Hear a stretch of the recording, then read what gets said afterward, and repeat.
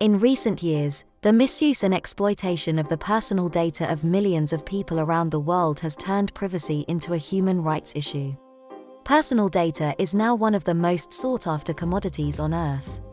On an individual level, it can be used for a range of illicit purposes, from fraud, identity theft and blackmail to targeting us with highly personalized advertising.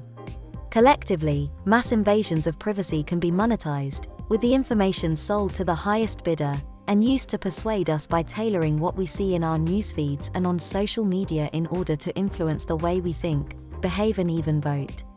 It's clear that organizations now have access to more information than ever before. The challenge is to use this data in a way that is legal and supports business objectives, whilst preserving individuals' rights to privacy and protecting people's personal information. Data privacy laws place limits on what businesses and other organizations can do with personal data that they hold on the individuals they interact with. These regulations make sure that people can access and have some control over the personal data that organizations hold about them.